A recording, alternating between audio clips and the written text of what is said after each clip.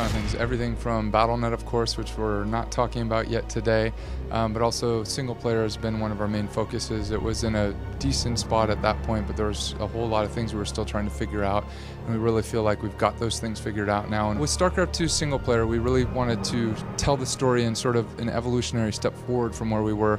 We look at it stepping in our RTS games from what you experienced in StarCraft, which was, you know, basically dialogue, reading down a page with some portraits that popped up and talked to you, to Warcraft III, where you saw some of the story told through in-game cutscenes on the mission levels with small units, and then to this new step, which is StarCraft II, where you get to actually see the characters up close, personal, see the worlds and environments they're in between missions, basically, and discover as much or as little about the story as you want. Choice in general, we feel like, gives that more replayability. It gives, to me, one of the main key focus points is you and I can have a different conversation about how we played through it. And, you know, that really wasn't possible. Maybe a little bit in, oh, I used this unit specifically. Now it's a little bit broader. It's a more interesting story that conversation we have is more interesting. You know, I actually, oh, I didn't even get that unit, or I didn't upgrade those units at all.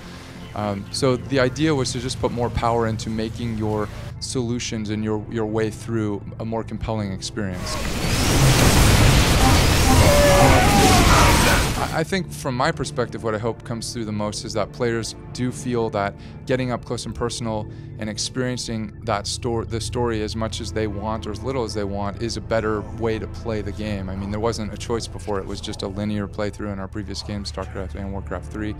But in StarCraft 2, that you kind of set the pace to yourself, and you can see all those little nuances. Where did Raynor come from originally?